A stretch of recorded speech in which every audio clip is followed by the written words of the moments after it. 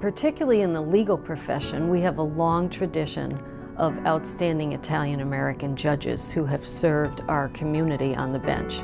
And we have a very vibrant Italian-American Bar Association in the Capital District that carries on that tradition. I'm Victoria Graffeo. I just finished a 14-year tenure on the New York Court of Appeals, and I'm now excited to be returning to private practice. I'm very proud of my family. I have 4 grandparents who were Italian-Americans. I was very aware of the struggles and sacrifices of my grandparents and my parents, and that was a great incentive for me to work hard and to try to succeed. The 3 pillars would be faith, family, and food, but perhaps not always in that order.